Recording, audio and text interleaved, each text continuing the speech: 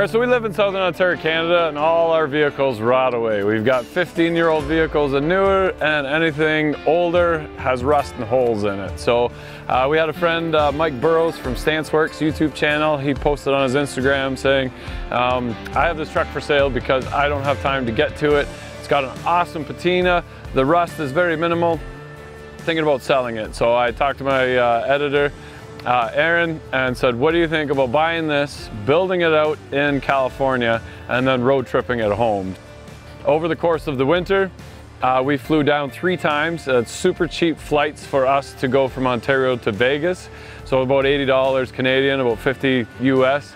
So it made sense to fly to Vegas. We bought a support vehicle, a 95 OBS Chevy, and then left that in Vegas, and we drove back and forth to California once right after SEMA. So we went to SEMA, then we went down and started working on the truck.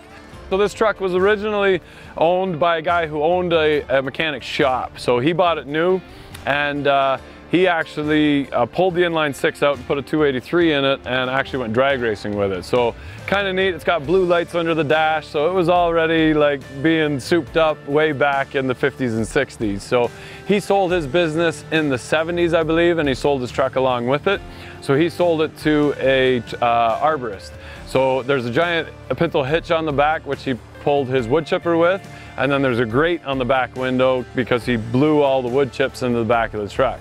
They sold it to a winery in the 80s, and the last time it was on the road was 1984, and they didn't do anything with it. They just parked it out back, and that's where it sat. So the hood's a little dented, and so was the roof. A couple of those popped out because the owner's son was big into WWE, so he was jumping off of skids, landing on the hood, doing his body slams and that, and then they also used it as target practice. So the windshield was all cracked. You can see the bullet hole in the passenger window. The entire box is riddled with bullets. And the original owner's grandson tried to find it again. So he went on Facebook, and took him about 6 months trying to track down all these different people to find out where the truck was, and he found it behind the winery again, and he was the one that bought it back. So unfortunately he got deployed to Japan, and he couldn't build it before he got deployed. So when we bought it, within a week, he got a hold of us and said, that was my grandfather's truck, and I am so thrilled that you guys are doing something with that. It would have been right up his alley, because my grandfather probably would have done the same thing. Put a bigger engine in it, put some nice wheels and tires on it, and go drive it. Go enjoy this ride. So really neat to bring this one back to life again and enjoy it for another 40 years.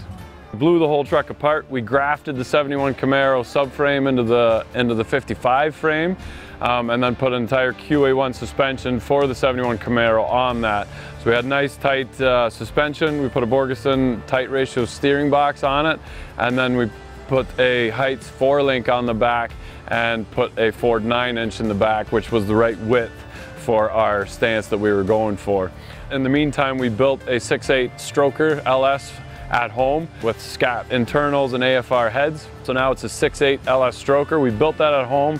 We shipped that to California, and then installed that with a couple friends in our friend's driveway. So we got it running. We put our clutch in, transmission, had our drive shaft made, put the brakes on it, and then wired the truck, and basically finished it just in time to hit up LS Fest West. From there, we enjoyed the show. We parked it there, flew home again. Flew back again in time for LS Fest Texas. We drove to Texas, hung out with Emily and Aaron from Deboss Garage. At that point, we had about 2,000 miles on it. Basically just looked over the truck, made sure that everything was right. There's a couple things rubbing and that we had to clearance a little bit, and just retorqued everything, make sure that we were safe.